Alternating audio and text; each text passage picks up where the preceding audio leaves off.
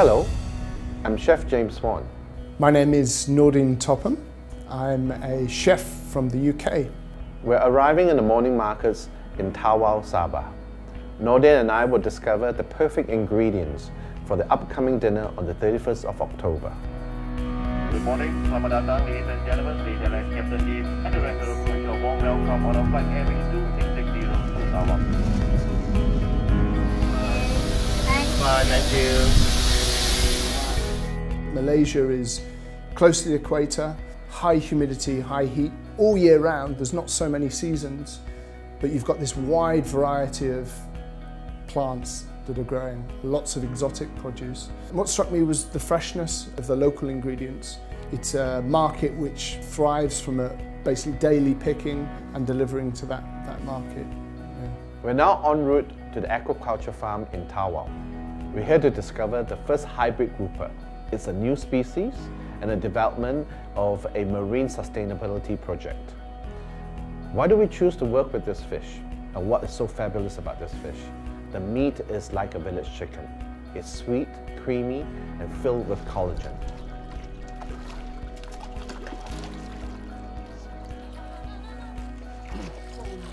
Oh, that's...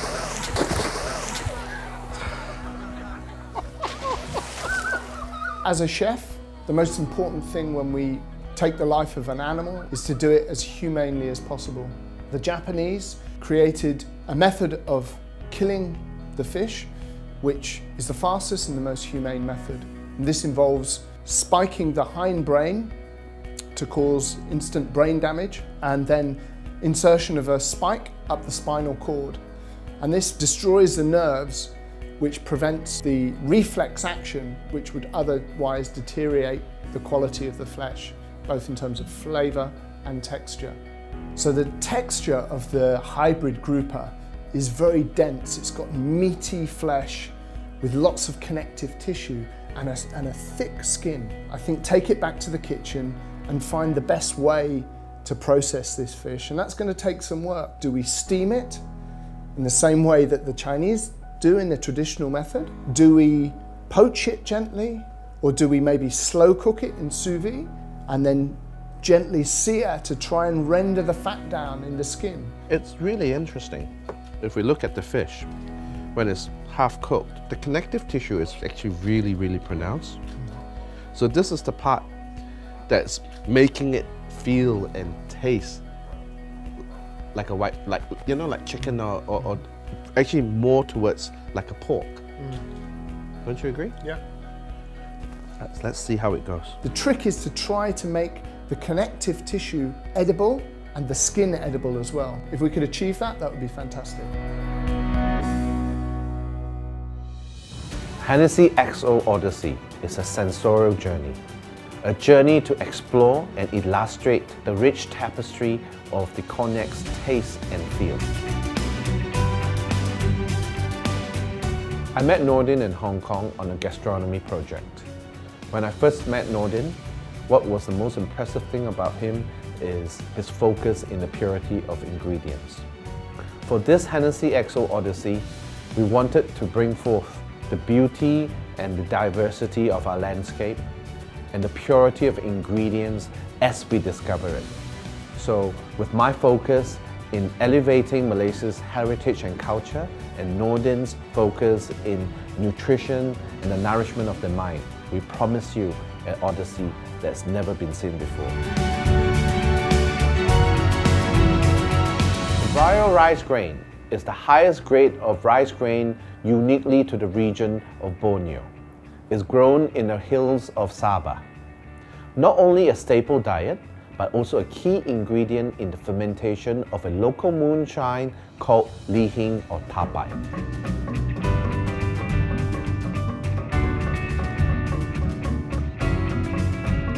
To the ancient Greeks, they believed fire is one of the 4 basic elements that compose all things in the universe. To most culture, fire is sacred and gives life or power. To us chefs, fire is the heart of our cooking. In cognac making, the distillation process requires good heat and fire in order to produce the highest grade of eau de vie, which is the water of life. In the village, we met that night with the village chief, who described the tapai making process, how this was a sacred ritual and something that was approached with a real solemn approach, and that this was a technique passed down from generation to generation. And this struck a chord with me because I feel that we're at risk of losing that respect for food that I believe we need to nurture.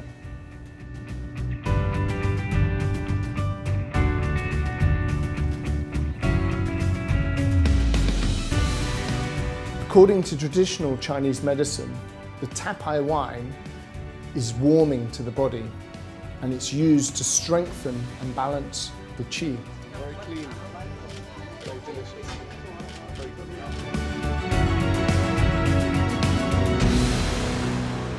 The jungle of Sabah is full of abundance.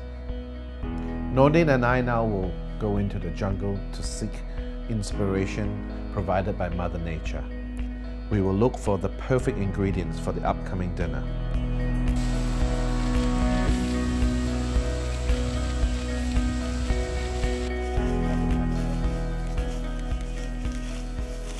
It was wonderful to see wild avocados in their natural habitat.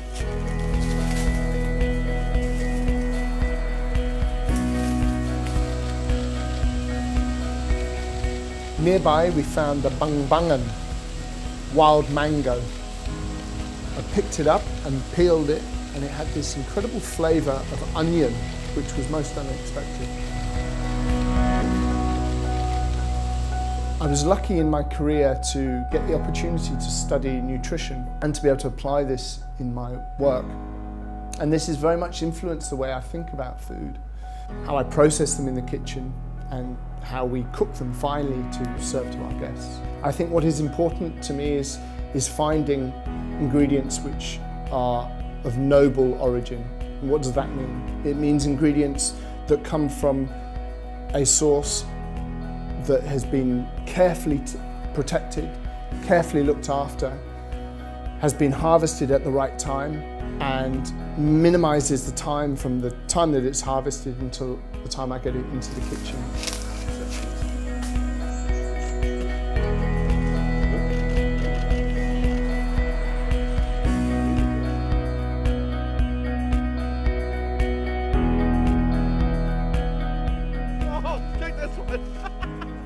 Tawau is a wild ginger stem that is indigenous to the jungle. To extract the stem, we have to shave until you reach the tender inner of the ginger stem.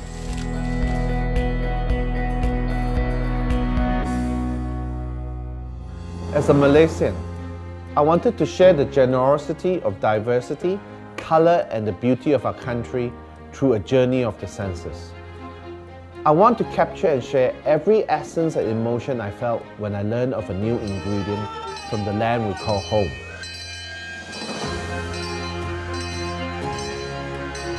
Along the journey, you will be treated to the scenic countryside that is rich with lush green landscape and green towns, reminiscent of the British era. Thank you. As a chef, food is not just how it chemically reacts in the mouth. It is about the emotion hidden in our library of memories.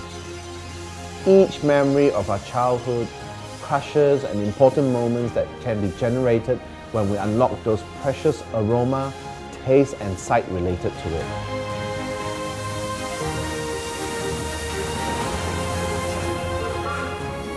I wanted the food to nourish the mind and remind my guests the forgotten heroes behind the scene. I want to share the process of creation and the hours of methodical experimentation in order to have what is perfectly laid on the plate in front of them. This Odyssey is about Malaysia, our home and our favorite cognac, Hennessy XO. So after our experience in the village, eating this wonderful chicken dish, we decided we were going to have a go at making our own tapai.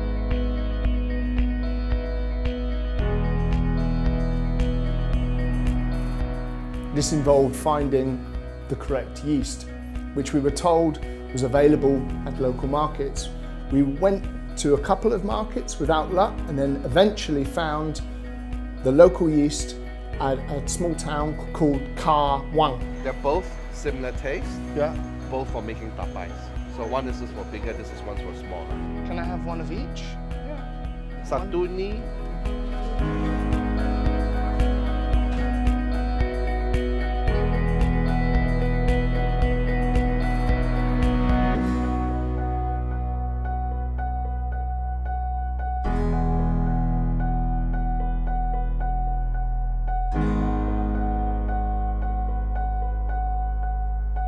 So we were very surprised to find a cheese factory in Sabah. It's not something that we were expecting to find out here. James and I were invited to go inside to witness the production of this preparation of this artisan cheese. There's hot water going around the bin. Yeah. Where they were taking milk from local dairy producing cows to produce a range of interesting cheeses from cheddar to camembert and brie.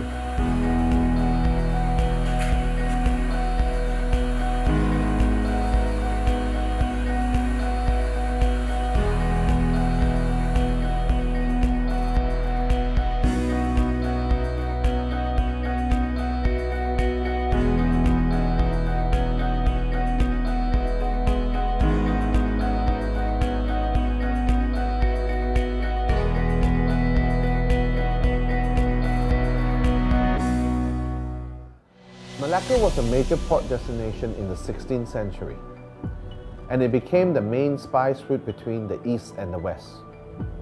Such importance attracted other huge powers like China and Portugal to arrive in Malacca to trade.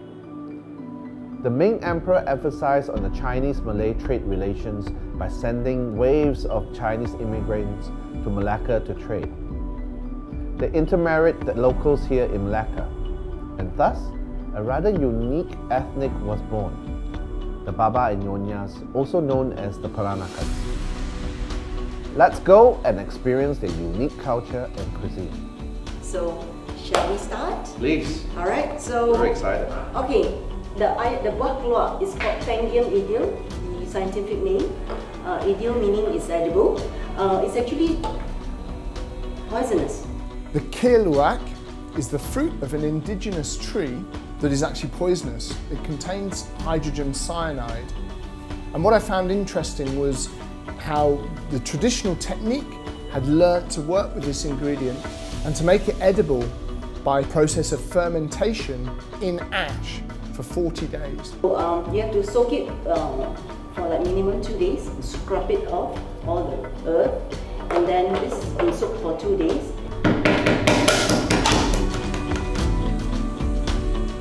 We tasted many ingredients and were exposed to some really interesting herbs and spices that were very new flavour profiles and very interesting.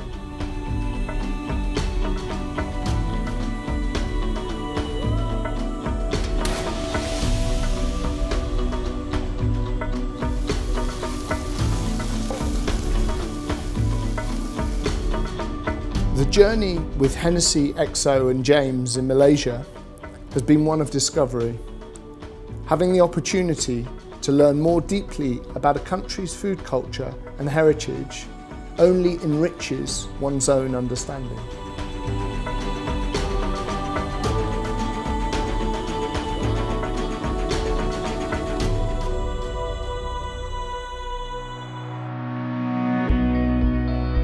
So, welcome to KL.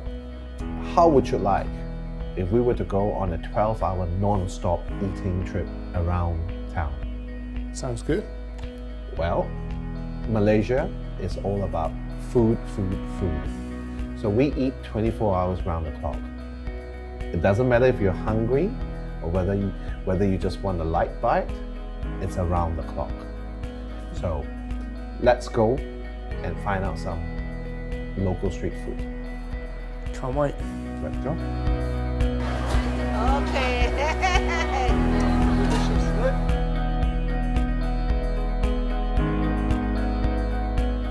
Well, James, thank you very much. It's been an incredible trip. I think we've discovered some amazing ingredients and met some truly inspiring people.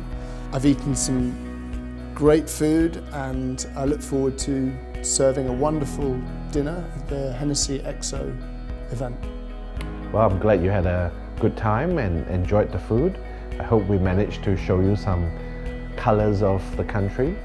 I hope that whatever we've tasted will spark some new ideas. I look forward to a great collaboration and it's going to be a great Odyssey.